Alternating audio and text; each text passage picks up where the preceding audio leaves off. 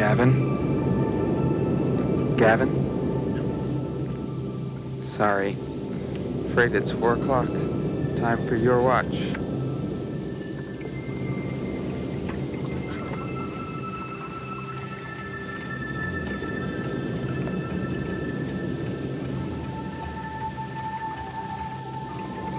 Approximately. Stream about 270. Don Street is owner-skipper of Iolaire, a lifelong yachtsman, retired charter skipper, yacht design consultant, and yachting author with 11 books and countless magazine articles under his belt. Like so many offshore sailors, Gavin Shaw has crossed the English Channel a few dozen times and bareboated with his family in the Mediterranean. But over the last few years, the thought of an ocean crossing under sail had become more and more appealing.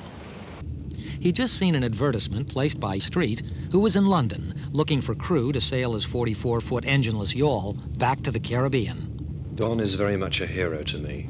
I'd read his classic book, The Ocean Sailing Yacht, from cover to cover. I just have to meet him. Gavin Shaw.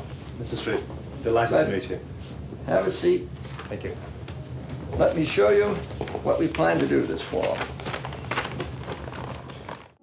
The crew found it extremely easy to get her moving. The anchor is hanging under the bow. I feel that's essential as an emergency measure whenever you're maneuvering in tight quarters. The lull Iolaire needed to clear the coast safely arrived on Tuesday, September 17th, in the 0600 shipping forecast.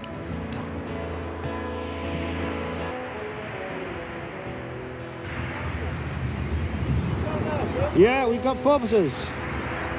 The upper port saloon berth, just below the deck, was now getting very wet, and we were all discovering that once salt water gets into clothes and bedding, it never really dries.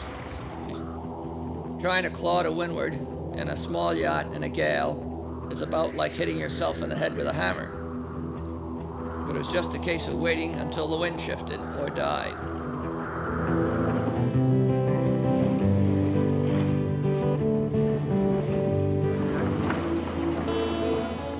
The sun is much more available now as Iolaire voyages south, and morning, noon, and afternoon sun sights are becoming a routine.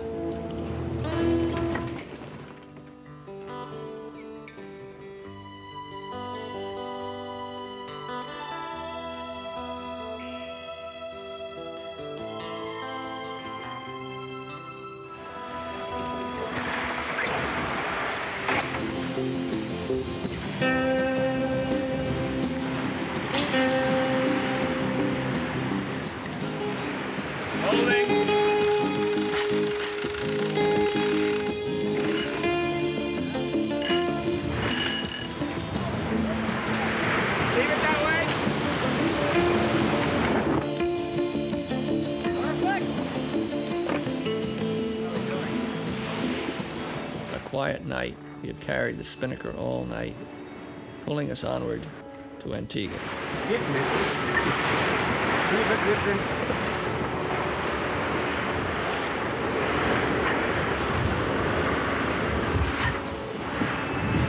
Surfing along on the end of the bowsprit, with the roar of the bow wave crashing in my ears, I could shoot here all day. Trade wind sailing is all I ever thought it would be, and more. On a westwards passage across the Atlantic, your longest trip is 2,100 miles. From the Canaries and the Cape Verde Islands, it's a downwind slide, but it will be with varying wind velocities and directions. You need every type of sail, from storm sails through spinnakers and MPGs, and if using the latter, it is essential that you have a snuffer. Now when it comes to crew, 4 is, I feel, a minimum, and any number under that will increase your insurance rate or make it possibly uninsurable. I didn't want our voyage to end, even though I was longing to see Gail and Georgie again. I found the rhythms of ocean sailing promoted a sense of calm and reason, which I hadn't experienced in my business life. The satisfaction of working the boat as a team with a clear, sensible goal to play your part in keeping her sailing fast and everyone on board well fed and rested. The places you can visit where you feel like an explorer rather than a tourist. Maybe the joy and beauty of sailing big ocean waves with a wind that's strong and free will one day lose its magic. Somehow I doubt that it will. 3 months on Iolaire, not the easiest or most comfortable of boats, certainly hadn't got ocean sailing out of my system. We've all sailed across the Atlantic on the good yacht Iolaire, the one-gun yawl. To certify that you have Oh! a badge from the Iolaire. The only one-gun yawl in captivity. Thanks, Tom.